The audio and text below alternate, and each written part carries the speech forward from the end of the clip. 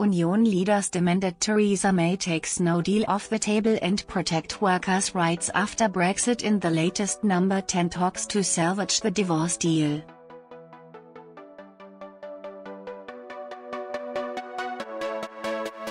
TUC chief Francis O'Grady was the first of the union barons to emerge from Downing Street today, while Unite boss Red Len McCluskey also appeared at the door to No. 10.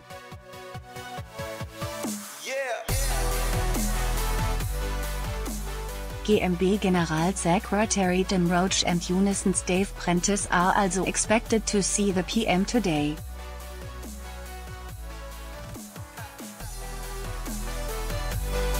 Downing Street refused to reveal the detail of what was discussed at the meetings, which are part of a wider effort to find our way through the Brexit impasse.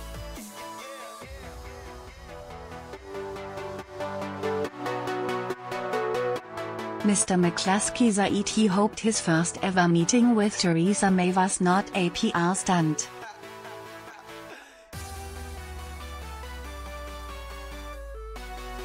He stressed that a no-deal Brexit would be disastrous and urged the Prime Minister to extend Article 50 beyond March 29 for 3 months.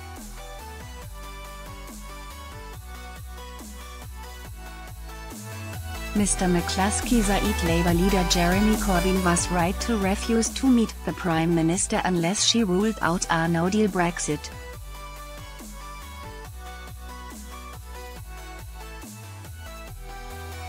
The Unite leader said companies were now putting investment decisions on hold because of the ongoing uncertainty.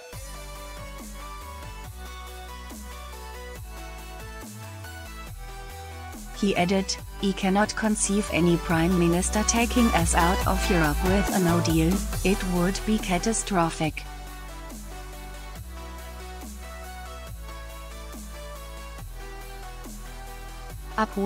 Messing O'Grady said workers are worried about their jobs and need reassurance about their future after the UK leaves the EU.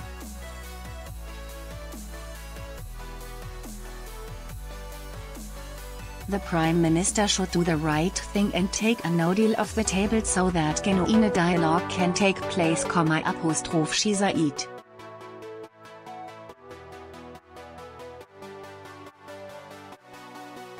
Messing O'Grady added, "I was looking for guarantees on workers' rights now and into the future.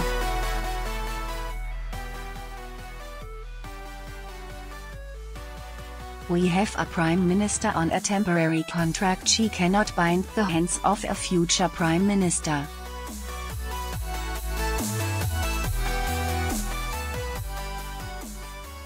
People wanting her job are on record as saying Brexit is an opportunity to reduce workers' rights.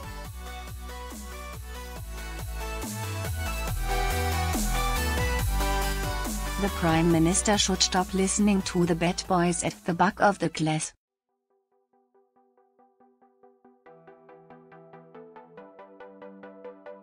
More time is needed for genuine talks. The PM is laying on the trade union charm offensive after her Brexit plan was rejected by 432 to 202 votes, the biggest defeat ever inflicted on a British PM.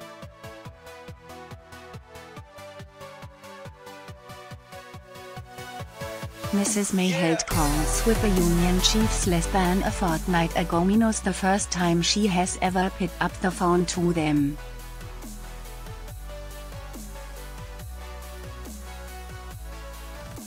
The high-stakes wrangling comes as Mrs May desperately scrambles to fend off efforts by Remainers and Labour to tie her hands in a series of crunch votes on Tuesday.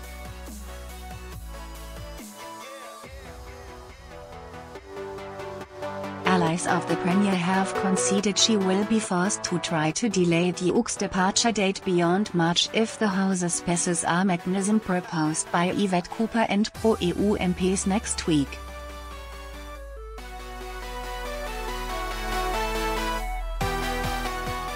There have been glimmers of hope for Mrs May amid evidence that Eurosceptics and the are looking for a way of climbing down and supporting her plan.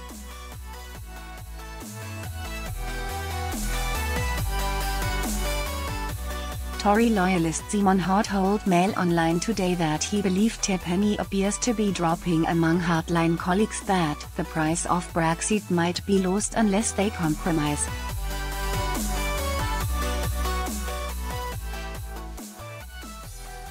But backbencher Johnny Mercer was praised by Eurosceptic MPs this morning after he demanded that Parliament stops cowering from no deal.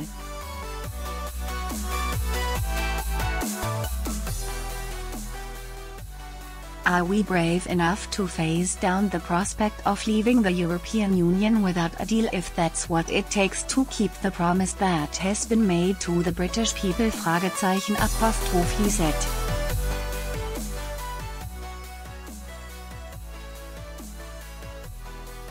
On Monday she signalled that she would be prepared to give Union chiefs a say in the next stage of Brexit talks as she desperately scrambles to try to win more support.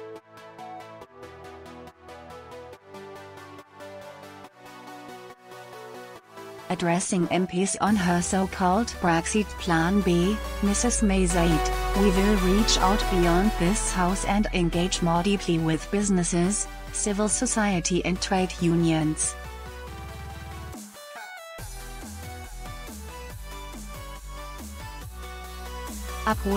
On Tuesday she held calls with business groups including the B, the Federation of Small Businesses, and the Institute of Directors.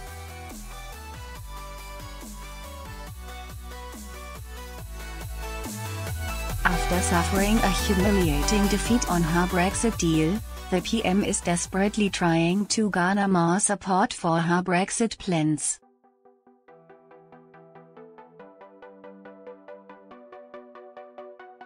But she was mocked by Labour and Remainer MPs on Monday night after she unveiled her Brexit Plan B, and it looked remarkably similar to her Plan A.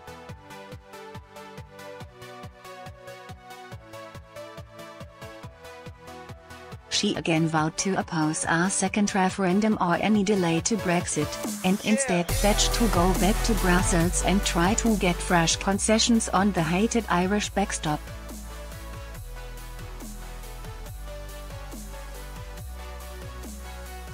Her words won plaudits from the DUP and Brexiteers, but Tory Remainers and Labour accused her of running out of ideas.